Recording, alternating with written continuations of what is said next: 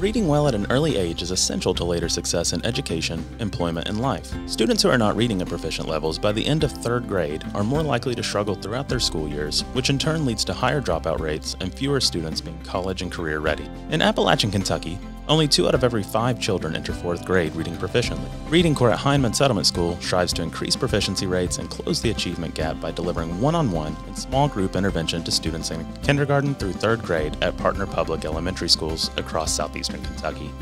Each of the settlement's 40 members serves a caseload of 15 to 20 students and provides up to 30 minutes of daily instruction in phonics and comprehension to eliminate the barriers their students face to grade-level reading. By ensuring that every student has an opportunity to succeed, ReadingCorps is making a difference in strengthening our communities. For more information, visit hyman.org/ReadingCorps.